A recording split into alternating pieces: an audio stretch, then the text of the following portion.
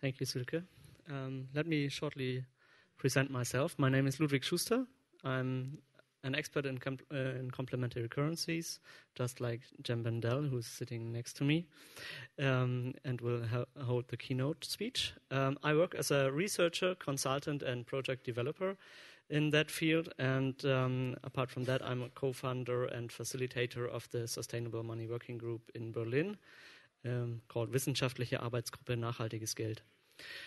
Now, to introduce this stream, let me first thank Silke Helfrich and the Common Strategy Group to having me invited as a stream leader for the Money, Markets and Value stream at this conference. It's a great honor and a pleasure for me to be here in this role and function in this inspiring conference. As a stream leader, I had to ask myself in the preparation what we would want to do and achieve within this stream. The answer is not very simple, but in the end, it's also quite simple. We could not change the world in 2 days or 2.5 days, but we could, however, invite you to contribute in collectively shaping the new core paradigm of a commons economy, especially with regards to 3 major economic categories as set out in the stream title: money, markets, and value. When designing this stream, in the very beginning, we had not been fully aware of all the different positions and logics showing up when commoners start to debate the field of money. When we digged a bit deeper into the issue and discussed the stream framing in a series of Skype sessions, we discovered layer by layer the different schools of thought and the lines of argumentation behind them. We discovered 2 main strategies how commoners deal with the money issue, or to be more precise, 2 lines of critique regarding the money-related negative effects of our modern economy. One line challenges the inherent market logic of money, which is mediated exchange, the commodification issue, prices, and so on. The other line focuses on challenging the capitalist principles inherent in money,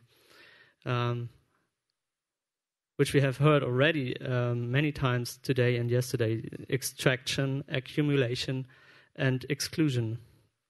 Now, based on these 3 lines of argumentation, we identified 3 major schools of thought within the commons debate with respect to money, with no claim to be complete, but we have tried to pinpoint them as follows. One is to demonetize, which means to organize the commons more money efficient, as has been said before, or without reproducing the inherent logic and side effects of the current monetary system, or even completely without money, leading to a search for new forms of allocation which could replace money as it is today.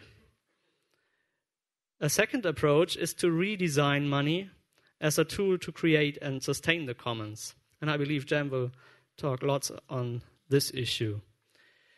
The third approach, and maybe Jem will also touch upon that one, is to consider or to design money itself as being a commons.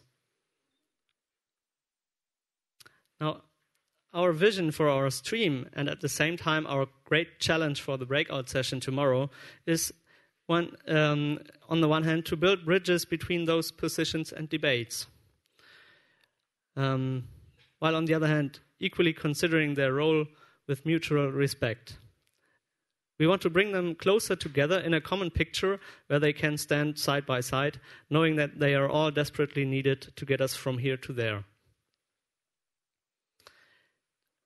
Now, we have invited Professor Jem Bendel, director of the Institute of Sustainability Leadership at the University of Cumbria, to throw some light on these issues and share his ideas how thinking about money in the commons, or money as a commons, changes our perspectives and might open up new policy and project possibilities. Together with Tom Greco, whom most of you may remember from the last conference in 2009, Jem recently published an article titled "Currencies in Transition, Transforming Money to Unleash Sustainability." I think he also intended to unleash the commons. Jem, thank you for accepting the invitation to speak at our conference, despite your many other exciting and time-consuming activities.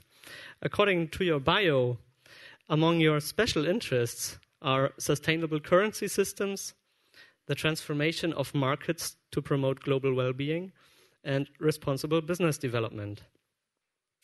When we saw that, we were even more convinced that you are the perfect cast to frame our stream on money, markets, and value.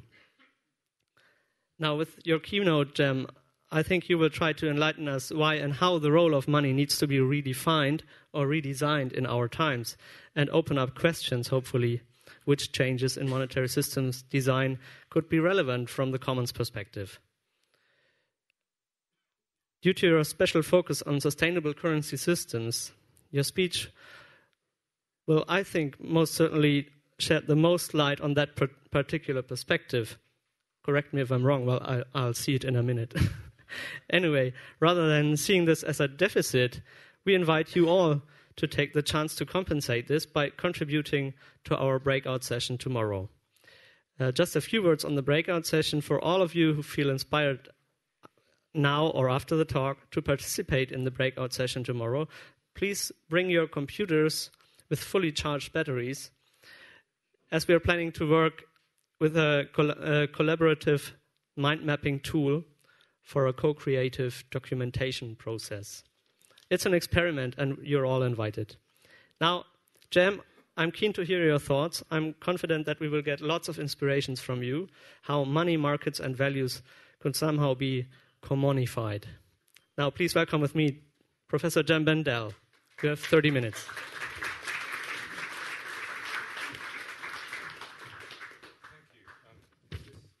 Working. Can you hear me? Yes, you can. Good. Yes, thank you, Ludwig and Silke, for the invitation. When I got the invitation, I knew that because of the connection with the P2P Foundation, you would be a phenomenal group of people, and in fact, a really daunting group of people to keynote to.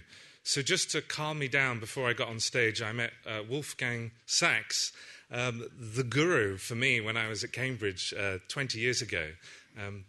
He wrote some of the most important books that I read during my geography degree. And at the time, another Sachs was off privatizing Russia. I think the UN actually got their wires crossed and started listening to the wrong Sachs. So a big pleasure to meet you indeed. I don't work on the commons as such, so this has been a real fascinating journey, and it continues for me right now. Commons economics is something I've only really started looking at. But one thing I should say, which I've got from working as sort of an action-oriented intellectual or academic, is we must be careful not to thingify. Now, that's a word for the translators. Thingify. I think Martin Luther King came up with it. He said we thingify everything, and including people. But for me, we need to be careful about that with the commons, and we maybe need to make sure we have some systems thinking.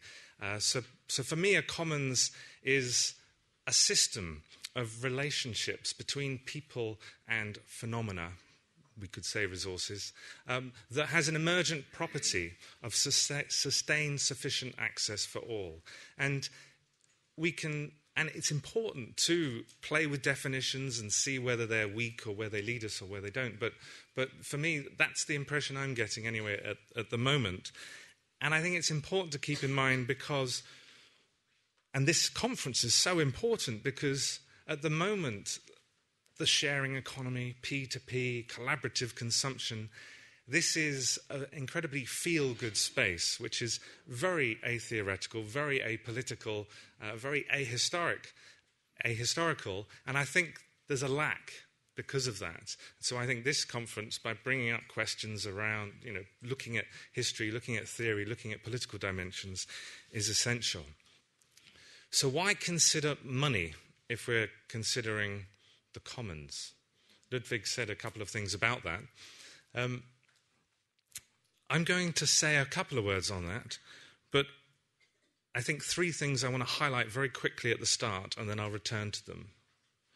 The first one is that our current mainstream monetary system represents an almost total enclosure of our ability to trust each other, with governments, central banks, and private banks working together to create the dominant means of exchange, the dominant way of people issuing credit to each other. It's all done through the banking system.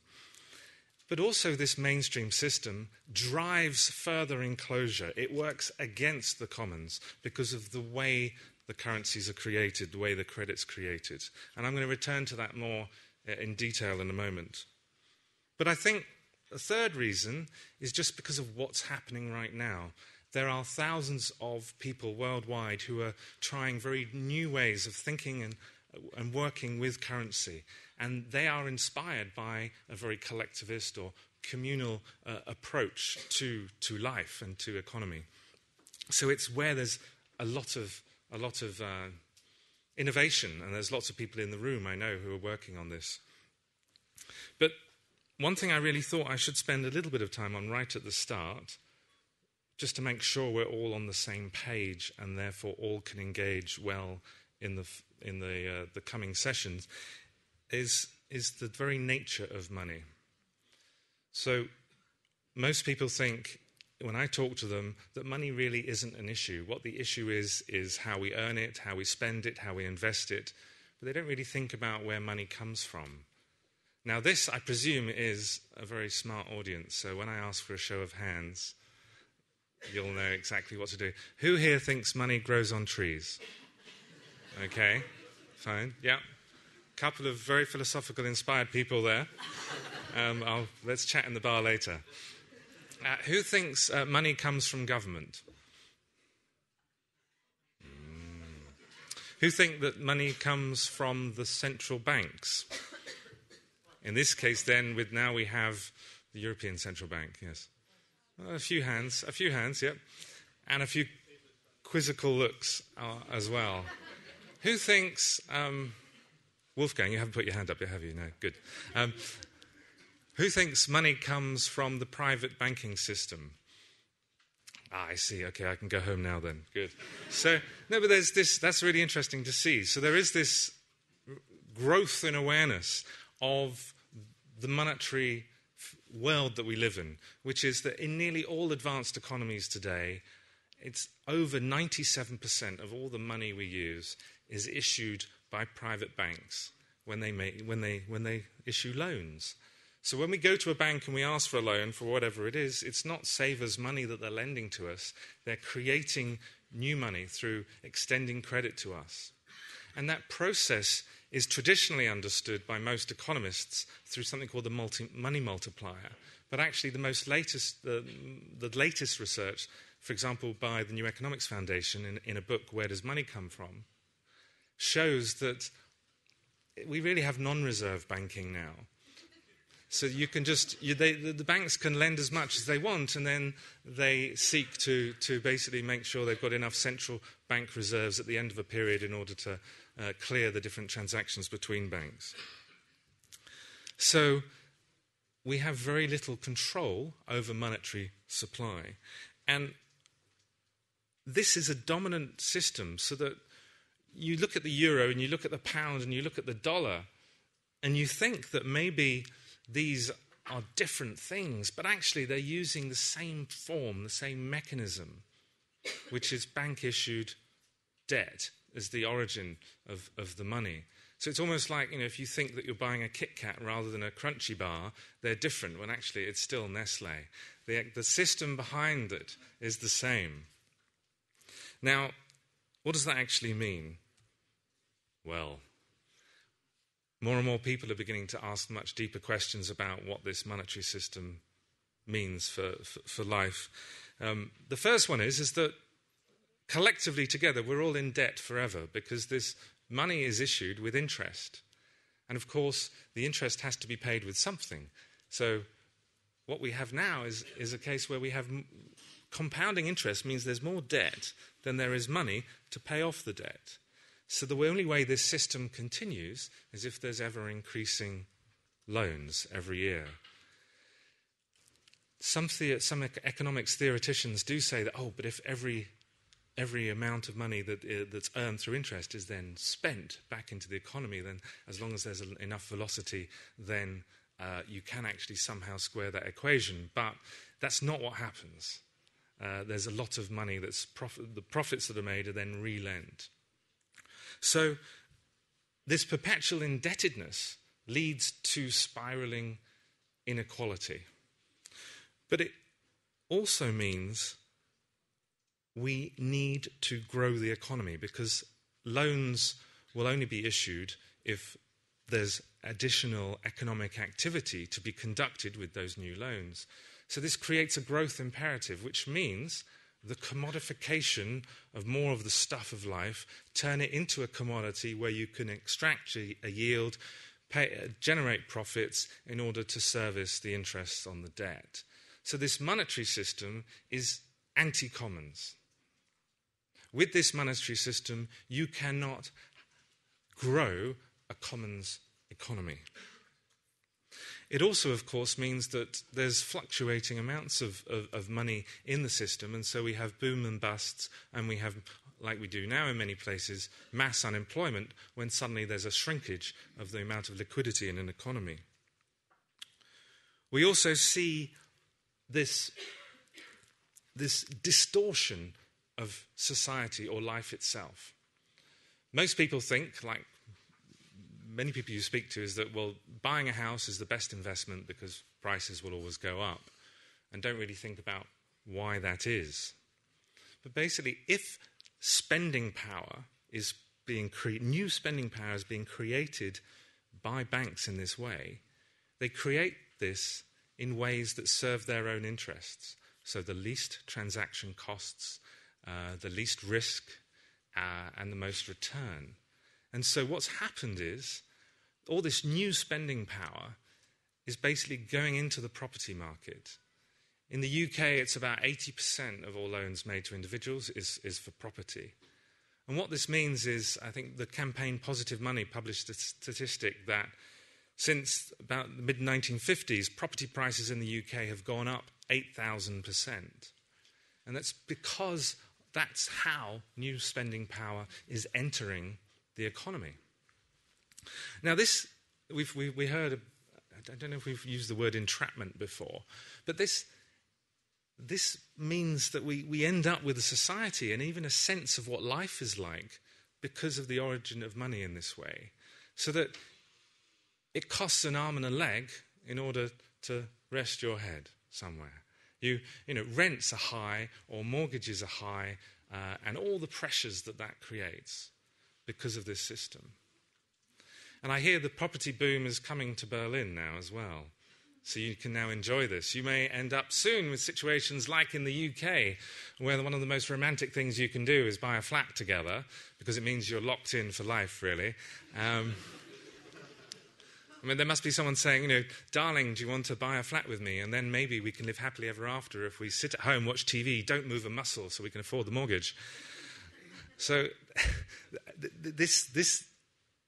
this, for me, I've come to realize that the monetary system creates all these knock-on effects and even shapes the way we experience life. We end up thinking that wealth is scarce, that we must all compete because the money is scarce, when actually the wealth is us and our ability to do stuff for each other and support a healthy environment. Who here is vegetarian? Fantastic, I love you. You're an inspiration to me. I'm almost there. But I think I've come to realize that all of us actually live off bank debt. So unless you're growing your own, everything that arrives on your plate, vegetables, in the end, the transactions were mediated by bank-issued debt. And so you vegetarians, like all of us, are actually banktarians. You live off bank debt, and you participate in a society which is could be called some kind of banktarian society, a totalitarian banks a society of bank rule. I think a Guardian journalist once called it a bankocracy. It frames everything, and it's so pervasive that people don't see it. People don't even ask the question, where does money come from? So what to do about it? Well, who here has an account with some kind of funny money? Look at that. Funny money, alternative types of currencies. There we go. Quite a few people there. Great. So what's really exciting is that a lot of people in this space have moved from this slightly philosophical critique to actually getting on with doing something about it. Bitcoin has probably done one of the most, the most to raise awareness in the general public about this. Who hasn't heard of Bitcoin? See, so there's just a couple of hands going up. Bitcoin is sometimes called a cryptographic currency. It's an entirely digital currency. It's global. Basically, you download a bit of code, and that's a wallet, and it looks to mine, basically by calculating algorithms, looks to mine bitcoins, and it provides you with a payment infrastructure worldwide. So it's a currency with no official sort of issuer and no banks involved, and it provides anonymity for its users.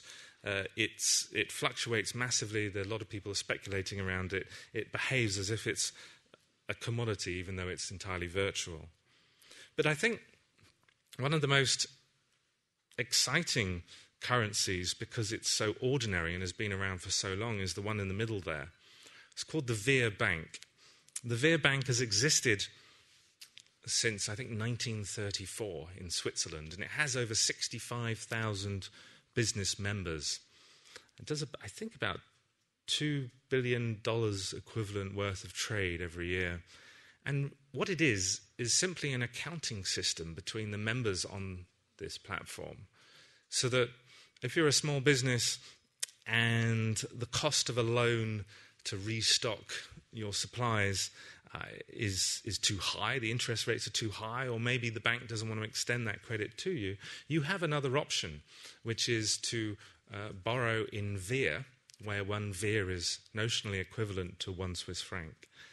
And 65,000 other companies in Switzerland will accept it as payment. So it means that just because there's maybe a tightening of the credit environment with Swiss francs, it doesn't mean that you stop trading. And that's what recession is all about. It's not about suddenly we become poor.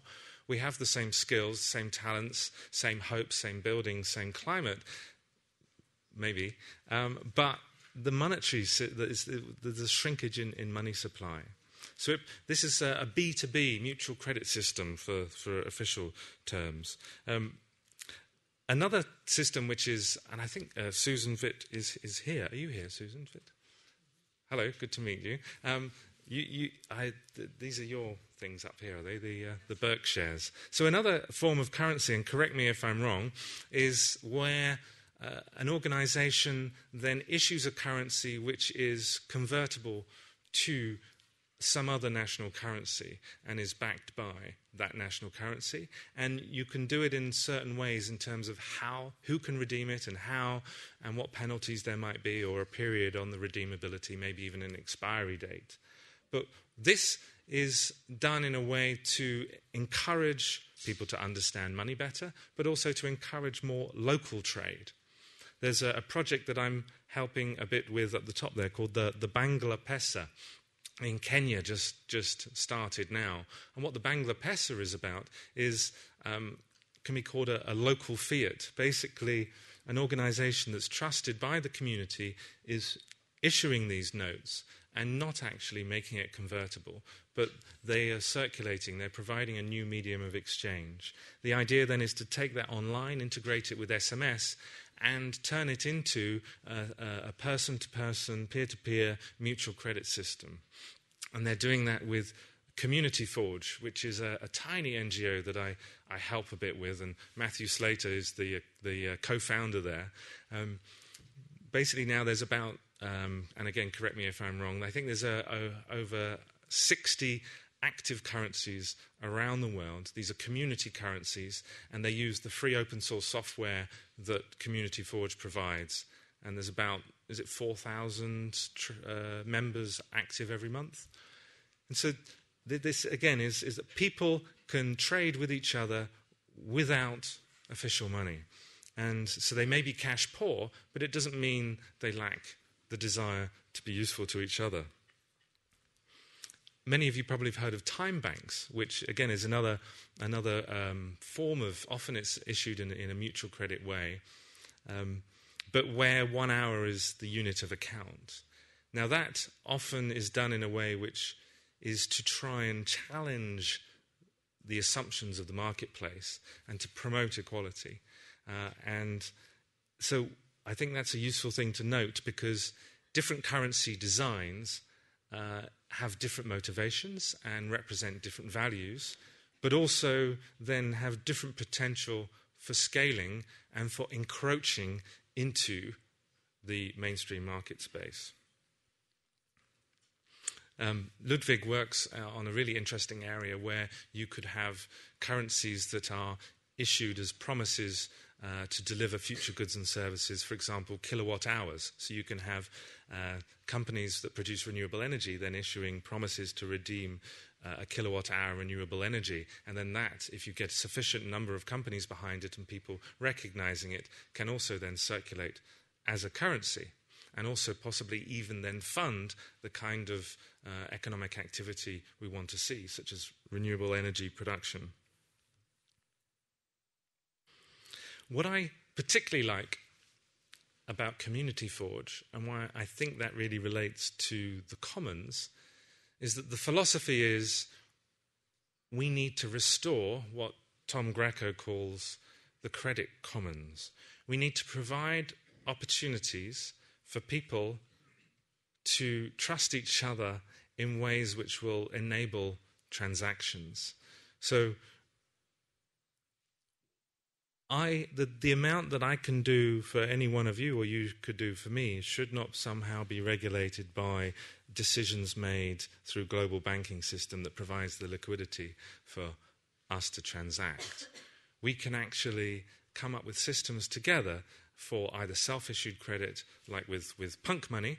Eli's here, who invented punk money, where I promise to. Well, can you tweet it now? I have to do this with the founder of punk money. Tweet me something, and then I'll redeem it later.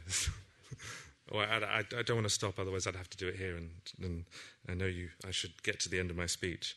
But it's a shift in thinking about how we can issue credit to each other, IOUs to each other. And I think that is currency as commons rather than just currency supporting the commons.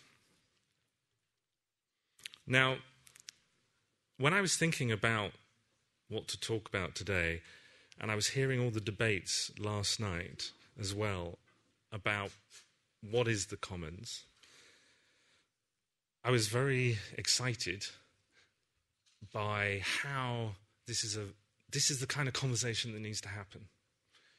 As I was saying earlier, the P2P space, the sharing economy space is quite atheoretical, ahistorical, apolitical. We need to have this conversation.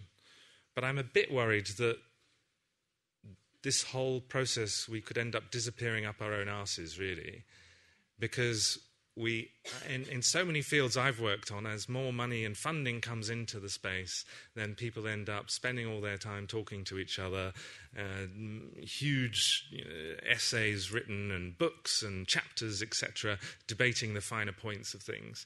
But what we really need to do is better help each other to act and to build the commons. So, with that in mind, and because I've been speaking for 20 minutes, what I want you to do is to turn to your neighbour and ask them, what is it that motivates you to work in support of the commons? Now, if they say, well, they don't, then maybe you have something to share, and then you can say what motivates you to work in the commons. Just do this for a couple of minutes, and then we'll just hear something back from you all.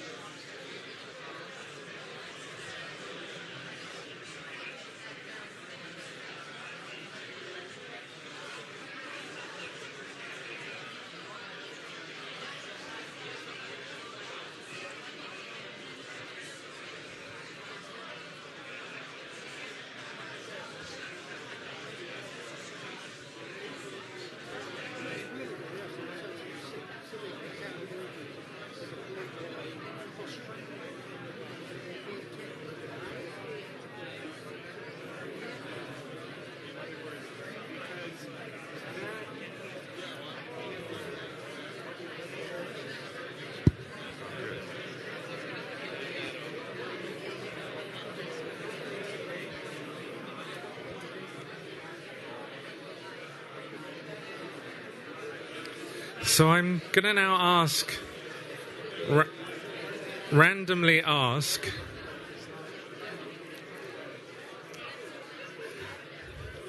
for 3 words.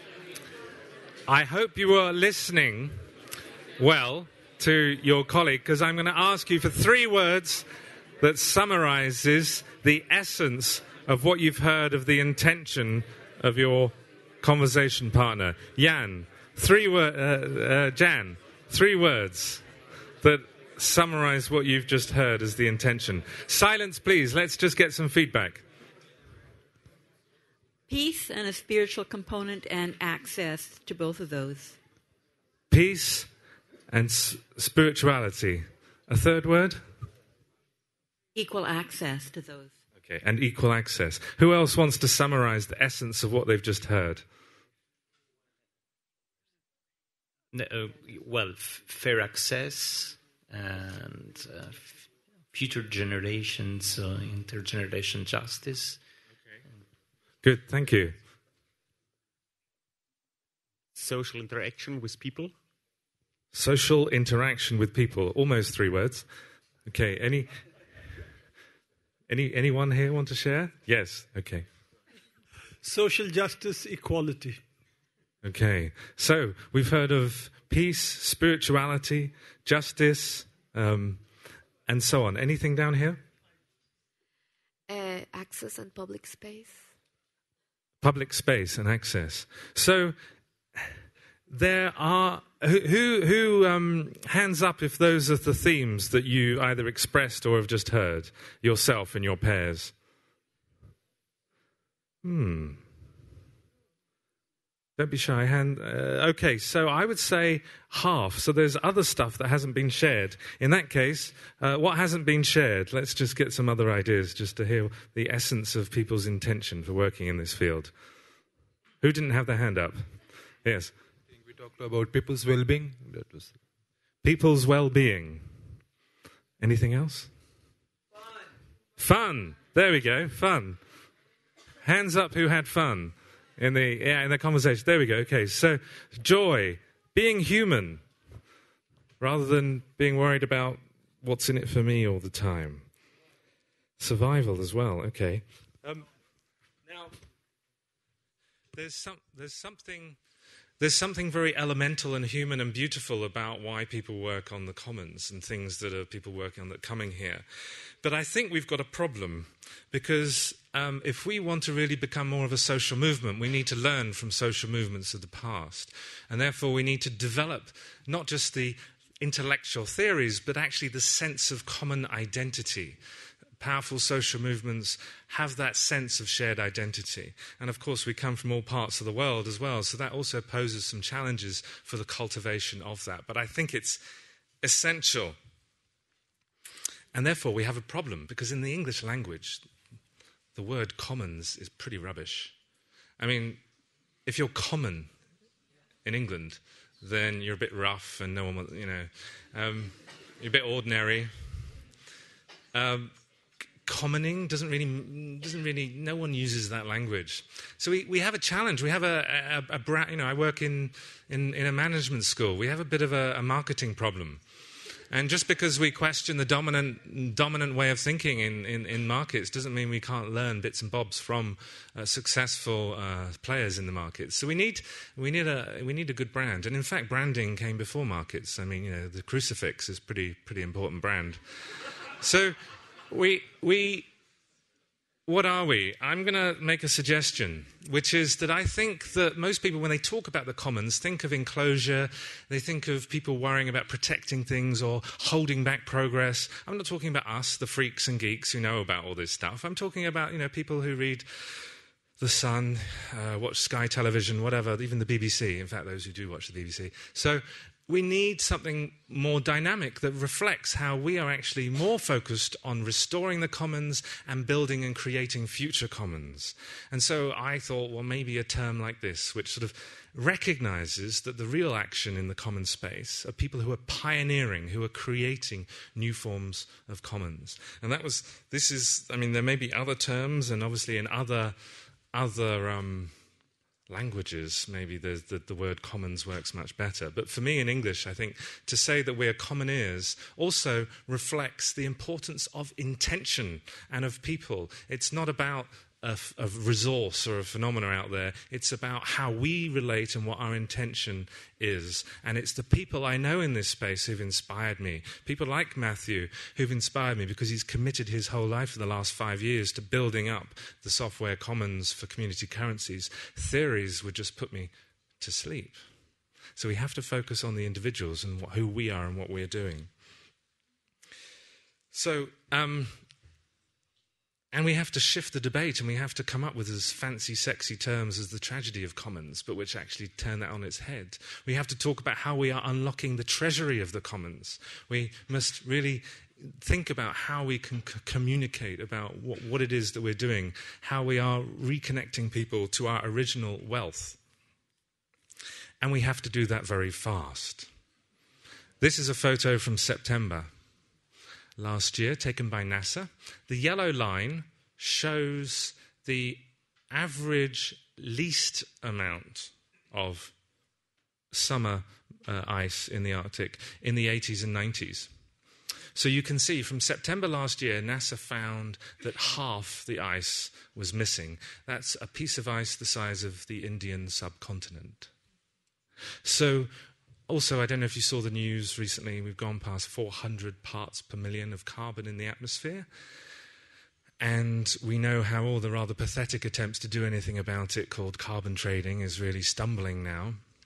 So if we truly believe this deep critique of the current monetary system that I presented earlier, which demands ever more turning of life itself into commodities to be traded, to generate profits, to serve this massive debt monster, then we really have to make sure that what we're doing on the commons is actually scalable and can actually be scaled quickly. Because otherwise, we may be all very proud of ourselves and and what we're doing and be very pleased with ourselves, but actually we're going to be swept away with the tide of climate change and the massive disruption that it's going to be bringing. So we must keep that bigger picture in mind. And for me, I think there's 3 areas, therefore, that we need to look at. One is the amazing power of new technologies to be truly disruptive to the social and economic order. Let's not forget, Twitter didn't exist 7 years ago, but played a role in recent revolutions. Facebook didn't exist 9 years ago. So I think really, let's look at how we can support innovative currency types with key commons design principles, but actually could build a new generation of currencies, perhaps through not like a mutual credit style of Bitcoin, for example, and provide real alternatives, which mean we no longer have to worry about persuading politicians to listen to us. We can actually create the future ourselves and in a way which cannot be switched off. The second thing is we need allies. We need allies to achieve scale. And I think in the monetary space, those allies could be local governments. And there are amazing examples where local governments have decided to back local currencies and help facilitate them, even accept tax in them, or offer to pay for local public services in them. And I think that, as well, with the pressure on many local governments' budgets, means that there could be really useful allies to be found there. And the third thing is we need a much better political voice.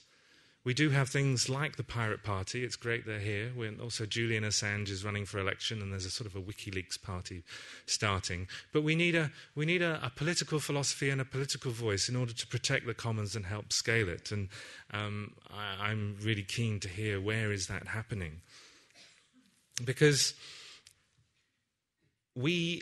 here in Berlin, I was here 20 years ago, the last time I was here, and as I was coming in and I realized that, of course, this place in Europe reminds us about how massive change is possible.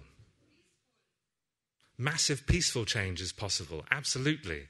Beautiful change, beautiful, peaceful, massive revolutionary change is possible. So if you work in money, what I've realized is that it's a whole paradigm shift. And for me, it's really helped tear down the wall between this fake ideology of left and right. It tears down the wall between this false dichotomy between austerity or more borrowing and spending. It tears down the wall between us and our environment. It tears down the wall between the sense of what we truly desire and what we think we can only afford. Suddenly we realize that wealth is ours to unlock and discover and create together, and we actually have to just help free each other up to do that. So for me, the truly revolutionary, transformative potential of the commons must have monetary issues at the center of its critique, analysis, and proposals. And that's why Ludwig's session is fantastically important, and you should all come along. Thank you.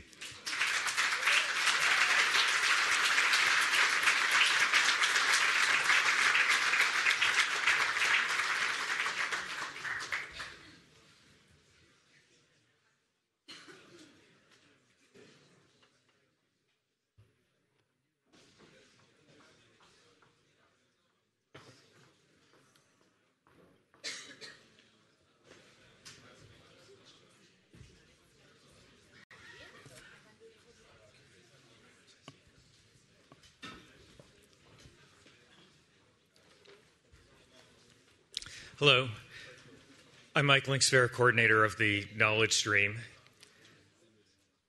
The purpose of the Knowledge Stream is to help make the commons the core paradigm for knowledge commoners. Various knowledge common movements are not in seed form.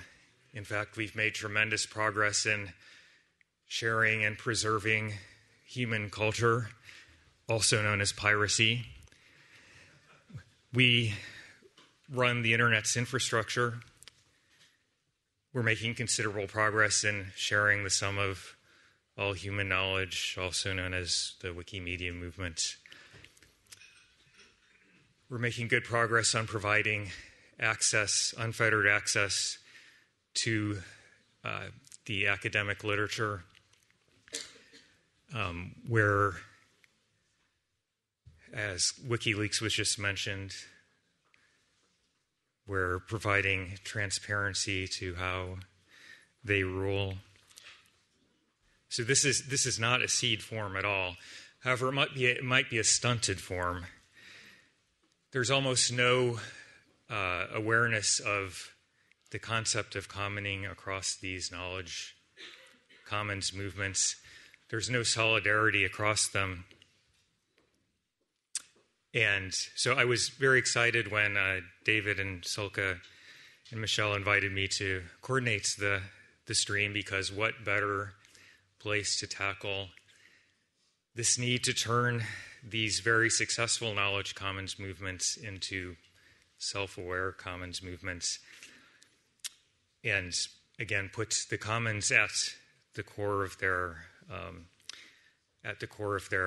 paradigm. Because right now, even the most successful ones are couched in terms of, even in their self-discourse, are couched in terms of the property discourse, and see themselves as carving out, if they use the word commons, small commons that exist within the legal regime of default censorship.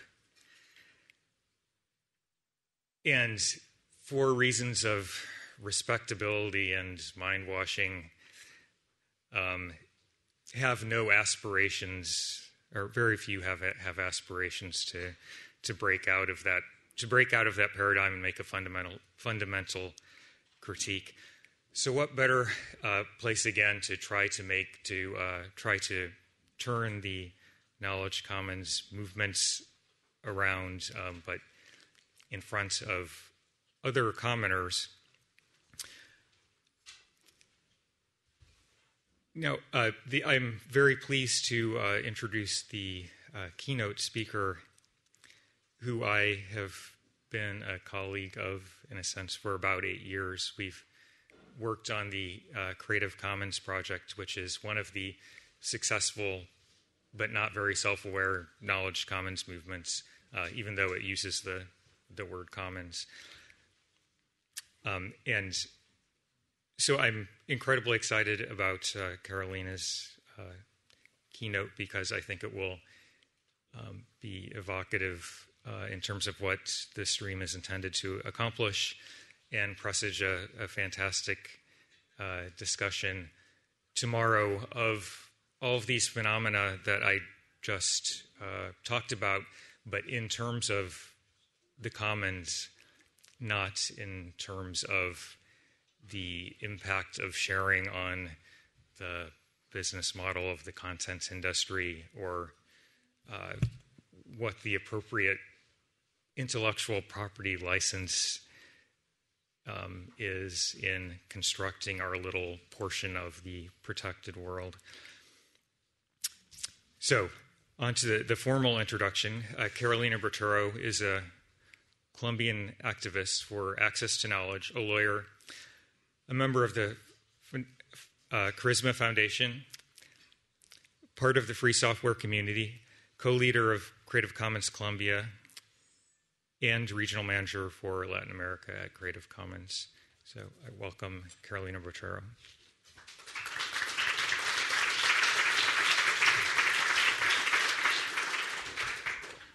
Thank you very much.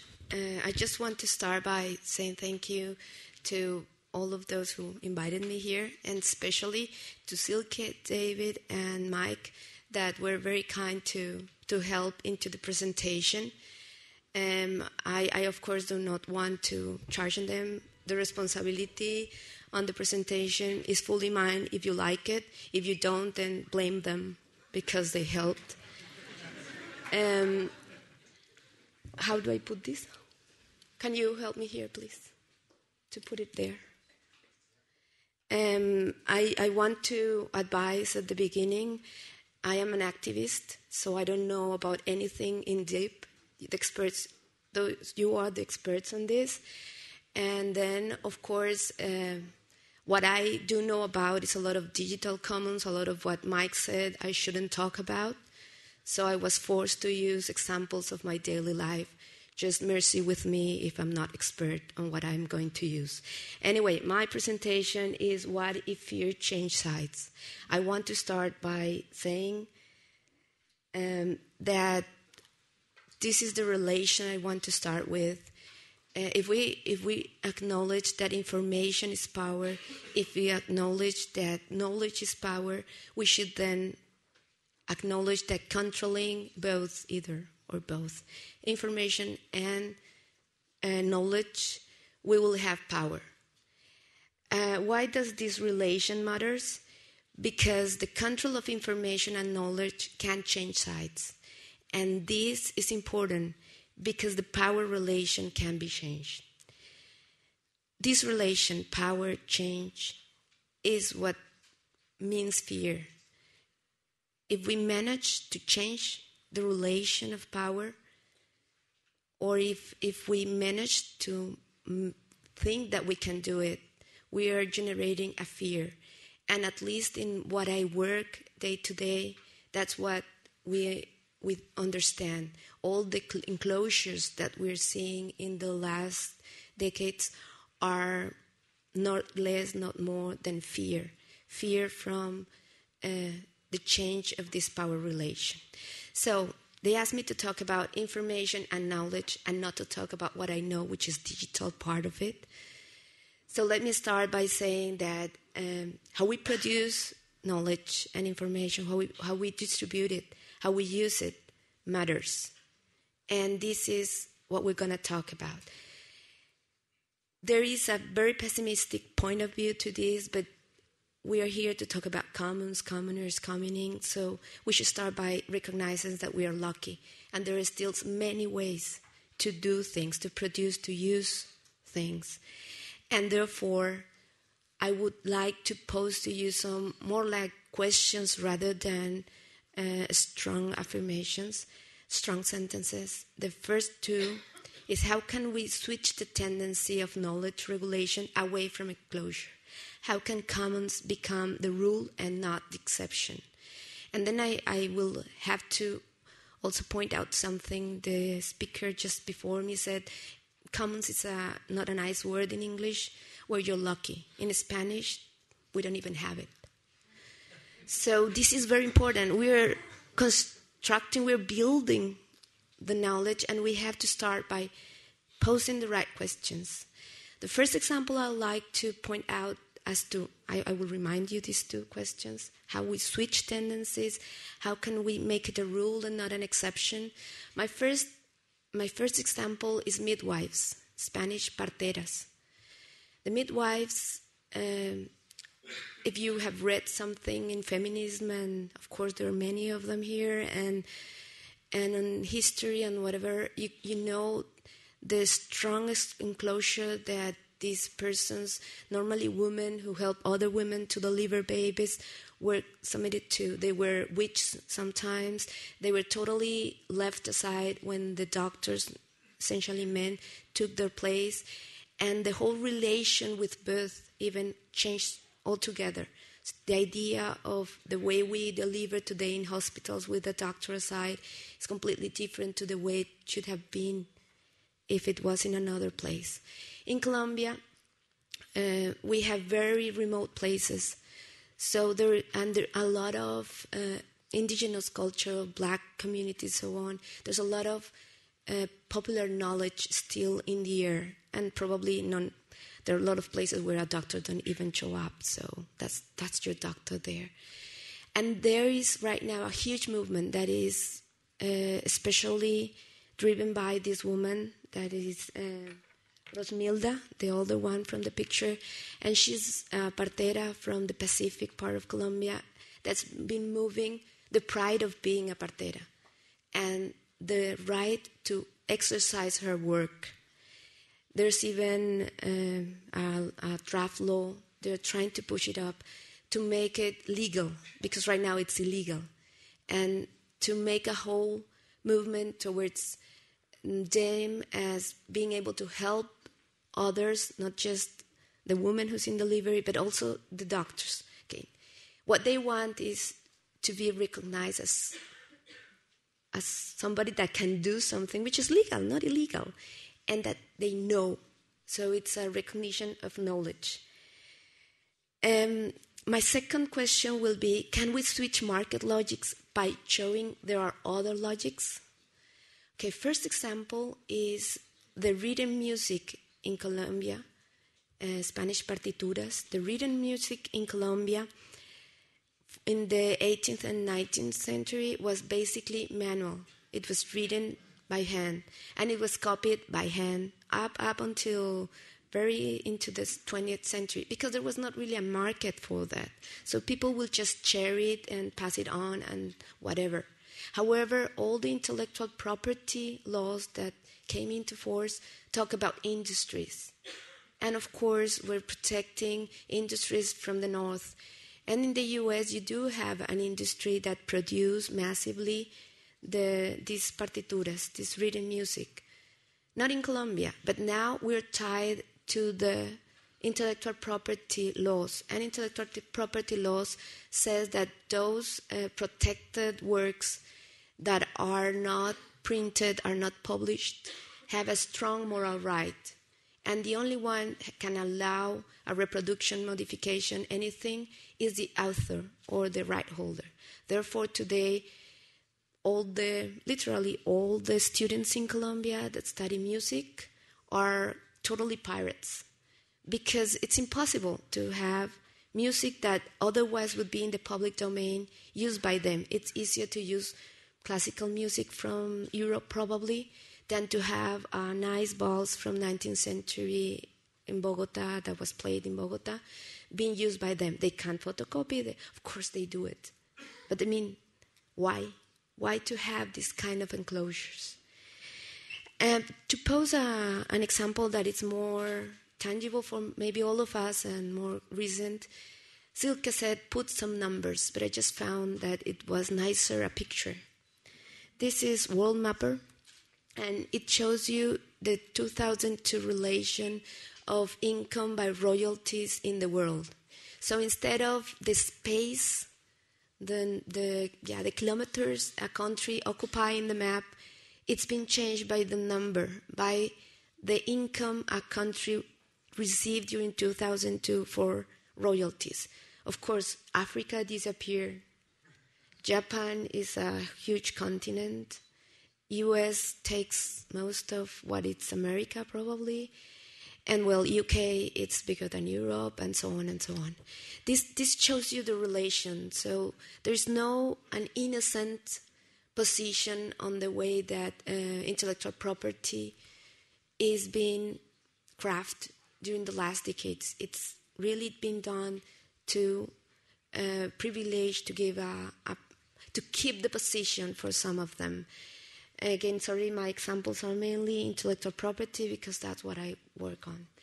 So after these couple of examples, I want to say that there's a problem with our imagination and knowledge. I'm not referring to this specific group, but humanity. Imagination and knowledge is a problem because we're having problems to imagine how to provision and govern resources, information, and knowledge. We just can think on exclusivity and control when we think on this. So oral imagination and knowledge, we can't think it without exclusivity and control. And that's a relation that we have to switch in order for us to switch the relation of power. My other question will be, can we measure commons values? This morning, by hearing an economist that thinks from the side of the commons, Joshua, I was excited. I've not been able to find in Colombia one economist that will help us to think about commons, at least not the ones we can afford, because there must be a lot. I mean, in Colombia, we do have a strong tradition on commons, and that's water, and they are talking on mining, on water, on those things. But digital commons, no way to just think on Google then, Yahoo. It's not possible. But how can we measure common values? How do I go to a politician and tell him, what libraries do matters? And that has relation with copyright.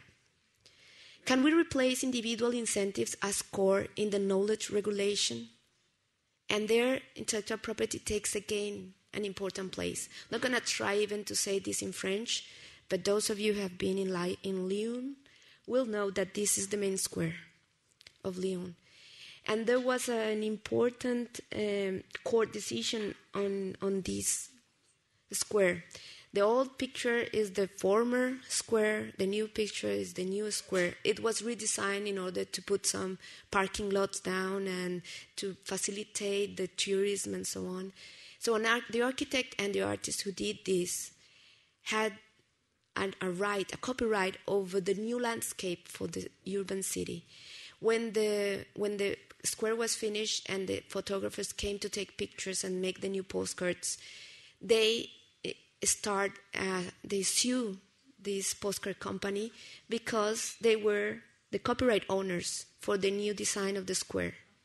There was, of course, a trial, and finally the judge decided that this was an accessory right related to the principal right, and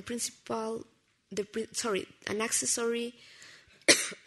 It's not good. Bien accesorio, an accessory wood that has to follow the destiny of the main wood, which is the square as a whole. And the square, really most of it is public domain. So just don't bother. Your copyright follows the public domain. Let them take the pictures. That's kind of funny also, because it poses the situation of private versus public. Not really common. It's private versus public. This one I'm really scared now. I was in the water group, and you know a lot about water. I don't. Sorry. But in Colombia, there's a lot of people who knows about water, and there are lots of commoning. I'm just placing this example because it really has to be with me. We have a problem, again, because there has been attempts of privatization, but the real problem for me in the water right now, especially for small municipalities in Colombia, is that the aqueducts have become public. And all the big municipalities and the state and departments and so on have told the little municipalities, that's a good, you just take care of it, charge for the water and take care of it. And that's what they do. They charge and they provide water. They try to do it for everybody. But most of the small municipalities are not taking care of the water. And that was evident during the last strong winter we have. Colombia, for those of you who don't know, we're in the tropic, so we really don't have the seasons. We call winter when it rains and summer when it's sunny. So saying this, a strong winter, which means a lot of rain.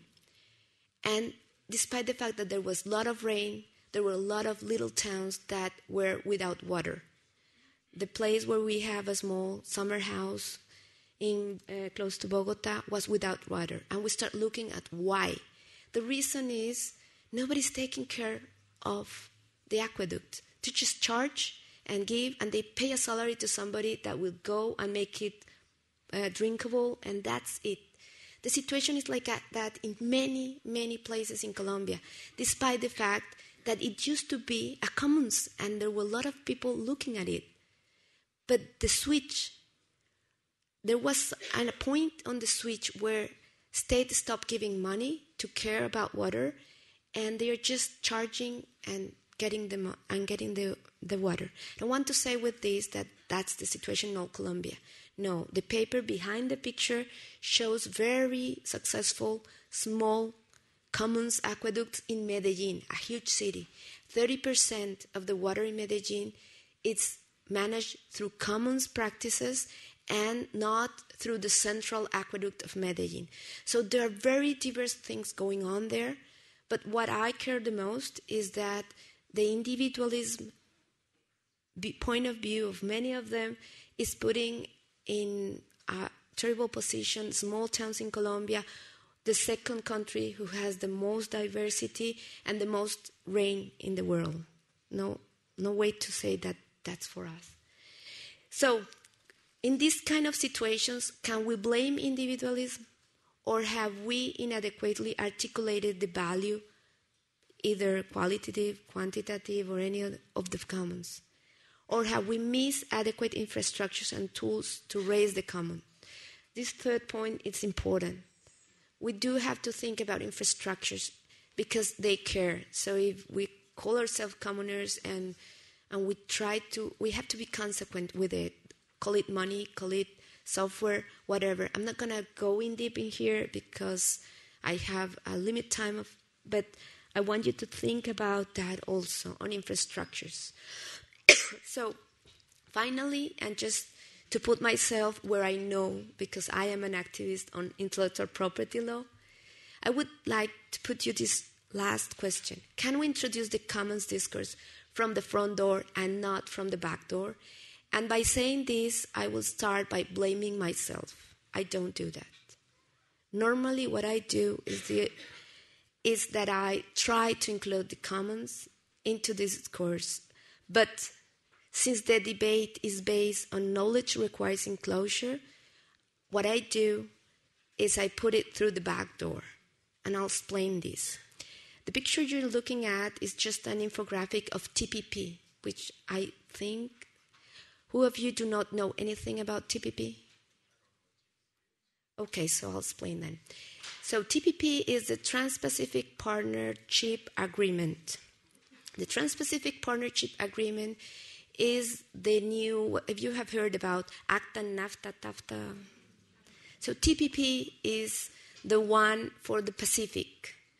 And it's the new kind of club for some countries to do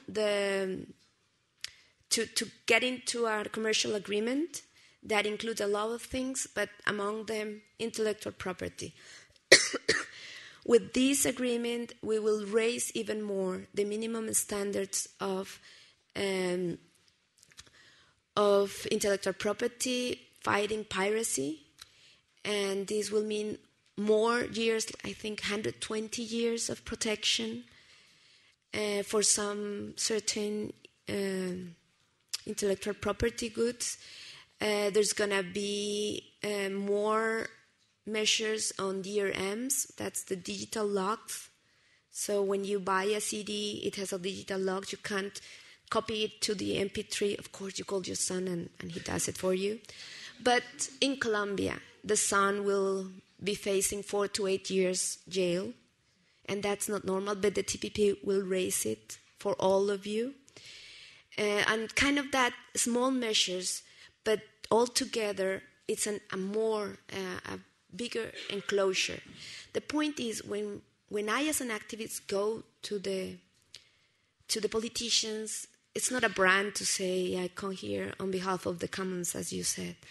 I have to say, you know what? Well, really, in copyright law, there's something that's called public domain, and we have to take care of it too.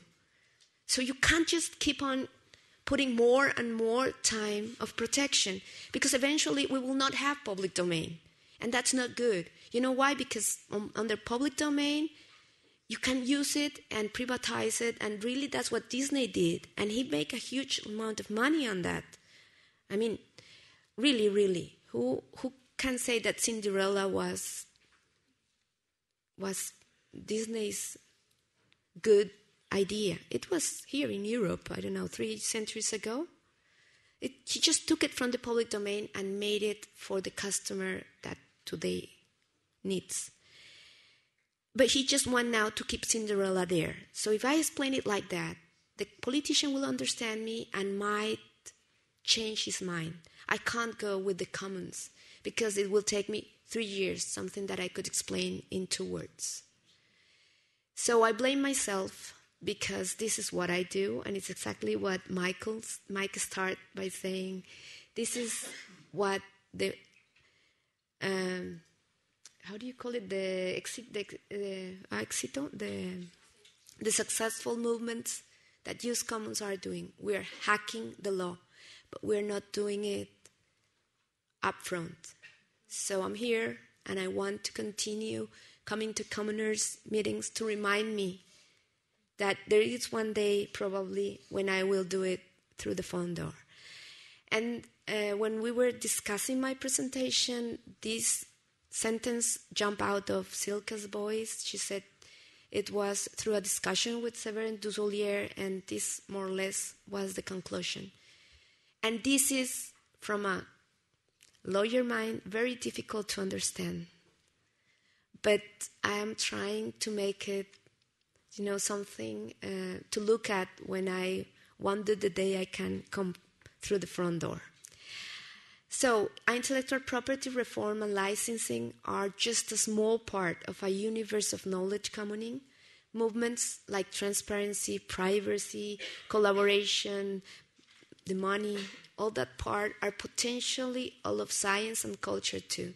That's why probably you miss in this presentation talking about Wikipedia and all those wonderful digital commons I do know a lot about. But the idea was precisely to let you know that when we talk about information and knowledge, there is a very transversal discourse that we have to find and build together. In order to do that, I just want to leave you with 3 ideas. I couldn't bring coffee for all of you, so I brought a small and nice flu to share. When and how did we accept that the autonomy of all is subservient, to control of knowledge by few? How come? And that's the question for myself. All the time I have to come with the few because the majority says this, or a lot of them. This is a question. Can we stop this? Can we change it? Is the current tragedy our lack of knowledge and the commons? And again, these 3 points are merely for me, especially my own reflection. So again, finishing with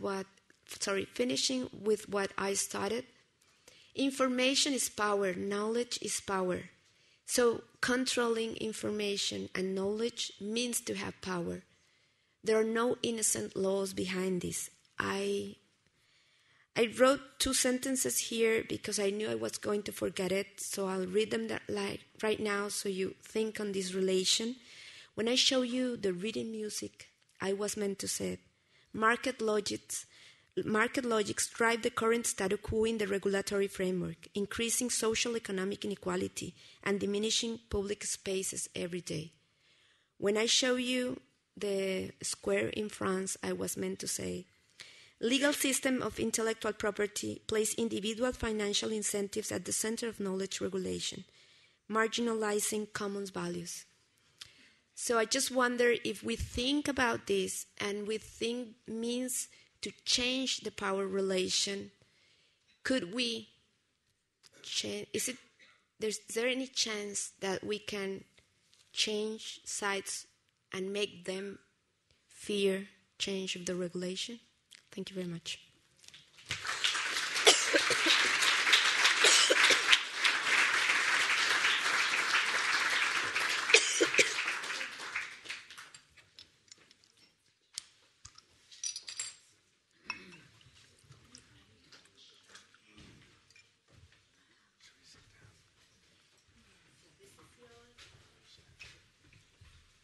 Wow. I mean, I want to start with that. Because you didn't ask me what I heard in the dialogue of what is my motivation to work for the commons, and it's basically what I feel here in this room, and especially after your two wonderful keynotes and the examples you brought to us. It is this energizing thing. That I was at some point tired to look at the problems and to look at the problems and to open the newspaper and to listen to the news and to look at the problems and again and again. And just if I'm with commoners, if I'm kind of seeing the incredible knowledge that is out there and creativity that is out there, and precisely what you reminded us, that it's about start to do things. So that is what I realize when I move around in a commons world. That is what really gives me energy to move forward. So, and that is what I felt after your two presentations. Just wow, we had a heavy day, and you managed almost at the end of the day to energize this crowd. Look at it, still full, nobody left. Here we go, and we have only, I'm very sorry to say that, I think we will take a little bit. We'll share this intellectual energy first, and then the material energy a bit later. Do you agree? So we'll take a little bit of our break, of our dinner. Great. Because this is the last part of our program, official program today, almost, in terms of speaking and talking. And we should not miss the opportunity just to give you the word and express what you are feeling in this pretty moment, what you want to ask to our keynote speakers. And I suggest we do it the same way we did it this morning, right? Just we take 2 or 3 or 4 so that you even might be able to refer to each other. And then we give the word back to the panel. And we can do this twice, if you agree. And then we have a couple of announcements to make. That's it. Here you go. In front.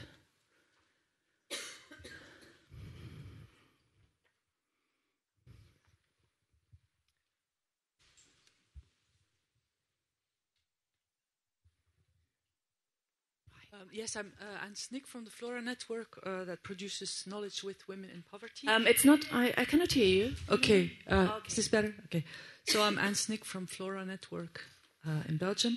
And I would like to go into the knowledge as a commons a little bit further, because I have the feeling I take up your challenge that let's not introduce commons through the back door, but to the front door. So here I'll kick open a front door for you. I think we're treating knowledge as a commons too much defensively, like either knowledge is produced privately and then exploited, so it's not democratically shared, etc., even by universities, or knowledge is found in communities and then privatized, such as songs or stories or traditions or knowledge of plants, etc., etc. But I think there you talk about knowledge that is already constituted somewhere, and then we have to fight to get the access to it as a community. What I would like to talk about one step further is the production, the active production of knowledge by commons, by communities, is what we do. Because now, for example, all the knowledge about what is economy is produced by people who are just, destroying our world. What is work? They say, work is only if you get bank money for it. And who decides their power to define that? So knowledge as a common is, let's create knowledge in a democratic way by listening even to people who are excluded from this whole work system, and then propose an alternative definition and knowledge about what works and what is work, etc., etc. So it's like an invitation to take knowledge as a commons one step further and actually create knowledge, and more sustainable knowledge and more fair knowledge with everybody. Marco? Hi everybody. I'm Marco from Italy. I work on digital rights, open data, and free software. And I only wanted to make a short comment on Carolina's presentation to point out explicitly something that, in my opinion, is implicit in what she explained so well. And it is the fact that very often, Carolina explained that there is how big and bad is the danger of the enclosure of knowledge. I only wanted to point out that sometimes the enclosure of knowledge about commons happens involuntarily, of course, just by commoners, by activists. When they work with computers, they work online, they often do, at least in my experience, they all too often forget to put the right licenses and to use the right technologies, the right file formats for all their work, which means that all the work that an NGO produces, all the knowledge it produces for the commons, without any reason and motivation to profit or lock it, can go and is often lost after just a few years if those documents were not in open file formats or they were not published online with the right license, because copyright law works in such a way that if you put online something without an explicit license that it can be reused, and then you, not you physically, your organization disappears, that becomes an orphan work that cannot be openly reused in many ways. So this happens very often, and simply because there is not enough knowledge of these risks. This is the only thing I wanted to point out. Thanks. Okay. There was even a suggestion from somebody here in the group that while we talk about a knowledge stream, etc., somebody should count the Apple computers around here. Good suggestion. Okay. So, hands up. Okay, so we take two more, go back to the panel, and then we do another round. Okay, Stefan, please. And then. Yes, my name is Stefan. Question to Jim. You ask us where does the money come from the tree or bank, state bank, or what? But I think you forgot a question, because the most important thing we can observe in this society is that we are not producing in commons, in common condition.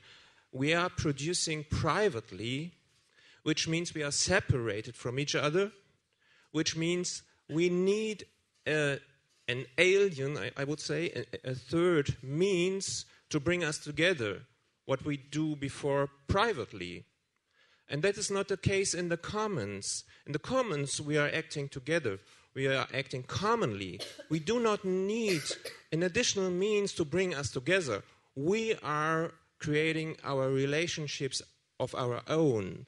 So the question I would like to hear is, who believes that the money comes from the separation of the producers in the society? And this is the origin where the money comes from, I think.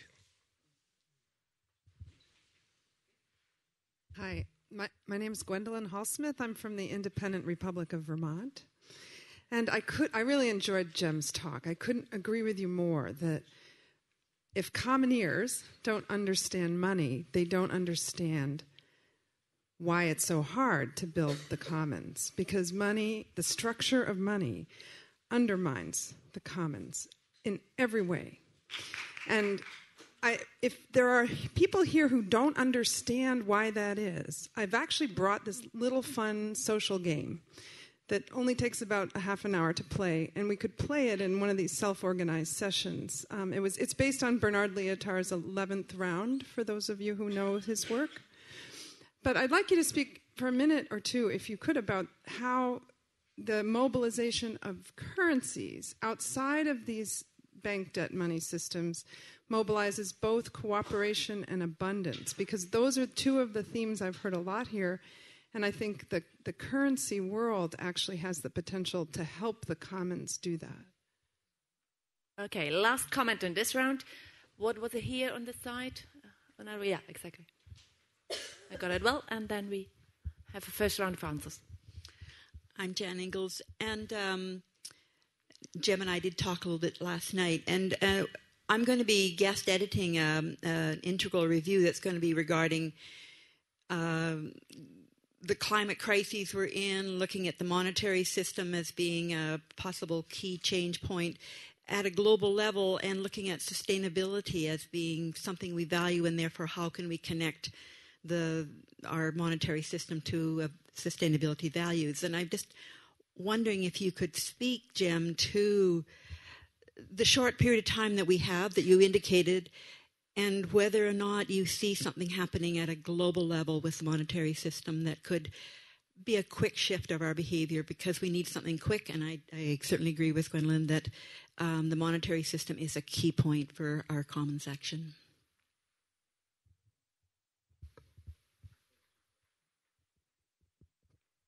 Well, yes.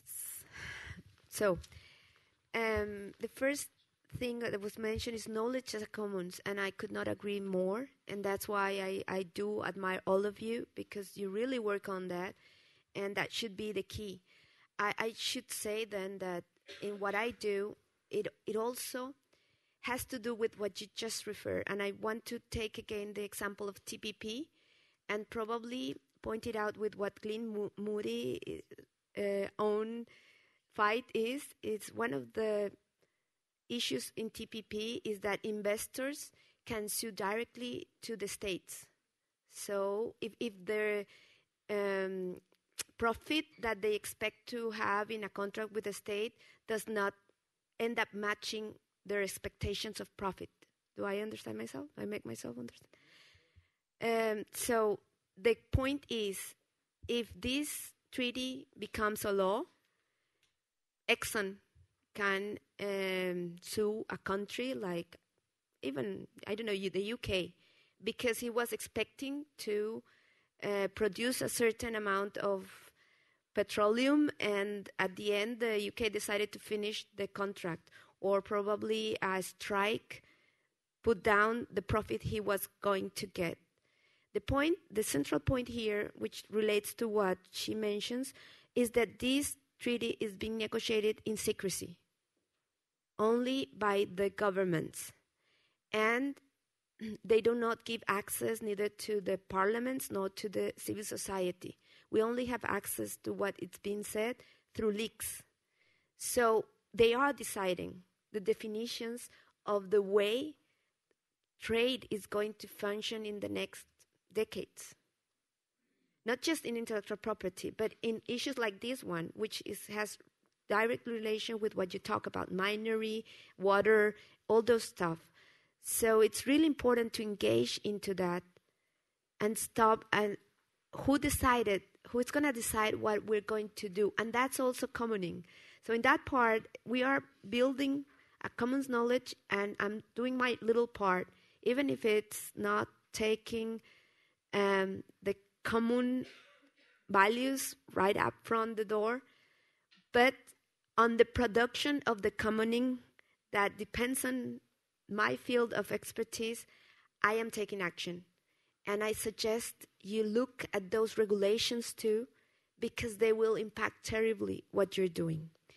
On what Marco just mentioned too, again, I do think that there is a need of more bridges between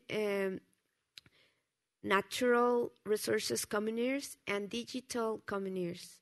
There are a lot of things we can share. You've done a lot of thoughts in the past, a lot of struggles, And the issues, the way you discuss the concepts, this thing of reminding us what commons mean, and not just this small little field like what Creative Commons does, that just take a small field. It's very important for us to take, and you can learn from the way we develop and think about infrastructures.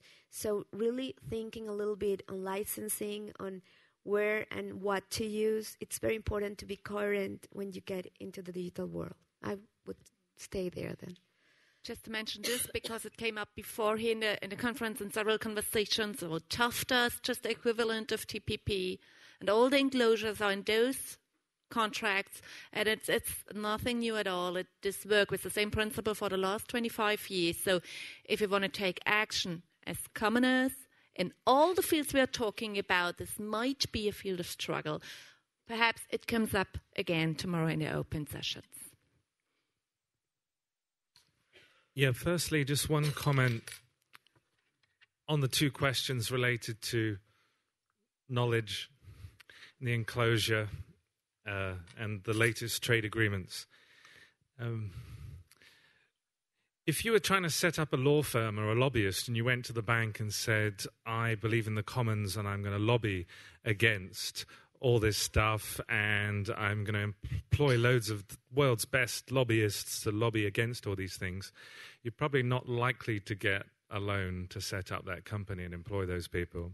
Compared to if you go there and you say, well, I realize there are all these top firms and they want this legislation because this is going to therefore protect their profits, future profits, reduce risks, etc., then that will sound like a more realistic business model.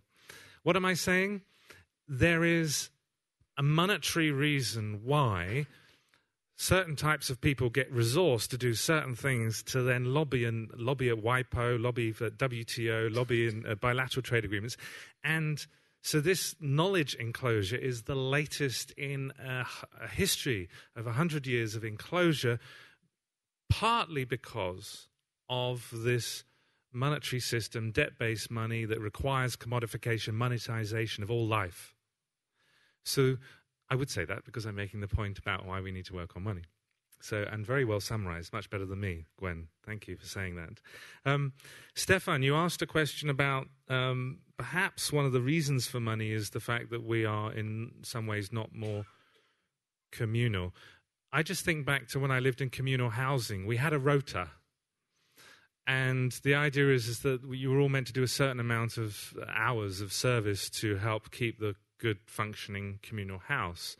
And you might go in debt if you skipped your contribution that week, or you didn't fully do all the cleaning hours or the cooking hours or the gardening hours. That's a form of currency. And it can actually enable a good functioning communal system. So currencies can be acknowledgements of value, they can be metrics for reputation, or they can be point systems for enabling transactions. But they don't have to be. They can be just other ways. So we still need currencies, even if we move towards a sort of a very utopian, collaborative, totally communal way of life. But at the moment, the current monetary system we have is so much against that in the ways we've discussed that I really think we need to come up with systems which will encroach into this debt-based money world. So I appreciate what you're saying. Gwen, you asked mobilization. Oh yes, talk about the types of mobilization that new forms of currency and monetary system enable. So basically, a lot of the mutual credit systems are allowing underused assets to be matched with unmet needs. So in any community, you'll have buildings standing empty or people underemployed, and you'll have unmet needs for community, for care, care of the elderly, for example. And so these new systems, these new currencies enable to complete those sorts of exchanges or transactions. And a wonderful one is going in Japan, where people can care for the elderly and then earn points, which then they can spend on care for themselves, and they can store up. And that's being copied as well in Singapore and some other places. So that's just one example. Is that what you wanted me to do? To say how it can unleash our ability to collaborate and actually co-create value together. The question, Jan, about monetary systems at the global level, so how there's a number of ways of approaching that. I mentioned how I would like to see a new generation of community currency that is distributed. So currently we're sort of at the Napster level, with Napster meaning that you can shut these things down. And for example, in China, virtual currencies are illegal if you're using them for buying real goods and services. In Sweden, there are some really sort of difficult laws on these issues. So I think we need to say, well, actually, if we could create distributedly managed mutual credit currency systems, then like Bitcoin, it's out there and it can't be switched off. So you may find that you would have affinity groups or more local circles of trust within this more connected global infrastructure, but that for me it's actually a technical challenge which I think needs to be addressed to create sort of a more like a mutual credit type Bitcoin. That's from the philosophy of let's just do it ourselves. That sort of hacktivist and slightly anarchist, let's just get on and do it. There's another issue, which is, well, what could be done by governments or at an intergovernmental level to address this problem? There are a variety of proposals, things like the Terra, which now maybe has a new name. There are things that look a bit like it, such as the Venn currency, so basically a basket of goods which is used as a unit, a global unit. Now, I think these things could be completely a distraction because no matter what, it doesn't really matter what the unit is. And even if, for example, a lot of people talk about gold and they would like a return to gold or whatever, but we wouldn't.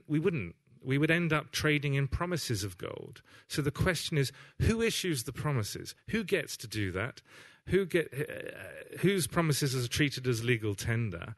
And how much interest do they charge?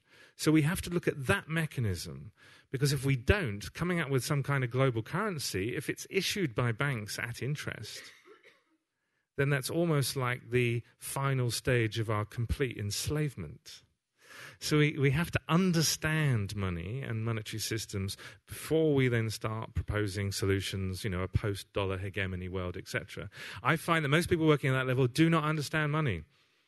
They do not understand this mechanism of how it's issued. So we need much more interesting discussions around that and good quality research and so on that. I was asked to finish soon. Is this in your huge interest? Okay, so we take one or two more and finish. Okay. Your hands are, it was, okay, who did not speak in the plenary, if you may allow, right? A voter, I guess, did not speak. And you did not speak. I take those two. Okay, voter. And that's it. Yeah, does it work? Hello? It does. Okay. Sorry. Yeah, Jim, I really agree with your last comment where you said that why don't we just do it? I mean, Commons is about doing it, right? I mean, issuing our own currency. Well, Bitcoin has already been replicated in other projects. Bitcoin has its own weaknesses, and we know that. So there are people from Frycoin here. Next to me is one person, and I think there are other. Jaromil is very much involved in that movement. We can just define tomorrow or today the Commons cryptocurrency, and the most important thing is that we share this identity, that we do it, that we practice these relations, and within our networks we start doing it. That's the only thing. And then that connects to the knowledge commoning. I mean, we also need to assure sustainability of the knowledge commoning and of the other forms of commoning. So I think here this is just the perfect platform, this conference, where we should kick off such a project. Yes, thank you. Can I just add something? Thank you for that. Very pleased to meet the chap from Frycoin. So that's Bitcoin with Demirage, which it'll be really interesting to see how that's going. I want to. Can I add something shortly? Okay. I fully agree what he said about it. We should act and start with doing something. And he also said we need a symbol or something. My thing is that we should design a nice symbol and bring with the currency or something like this the attention to symbol and to make a common platform that we can promote our projects worldwide and that we bring the attention to this. And until now, everybody looks at money and everybody is a focus on this. And so we can bring their big attention to this. That is the last intervention. Hello, my name is Orsan. I'm involved in many different forms of activism, labor activism, consumer activism, political party. But very recently, I involved in the Occupy 15th Take the Square movement, and we have other friends from these mobilizations and movements, protest movements. But what I want to say is, against the spread of commodification of everything, a commodification of everything. There is this counter movement, and now in the West, in the center, we have this movement, mass movement, is actually linking all these individual or group, all counter struggles to commodify, to decommodify life and take it back.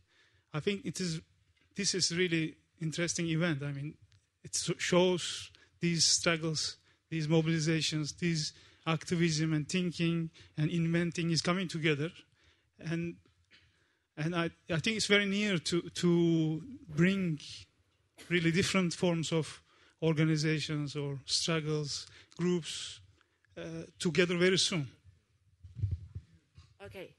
Last comment here on the panel, and yeah, I love the sense of movement, but I recall that when I was in the anti-globalization movement in the late 90s, there was these older people back then who said what I'm about to say, which is that, yeah, I remember when I was in the movement, everything seemed so possible, and we didn't really listen to them. So one message, if we don't work on money, we lose.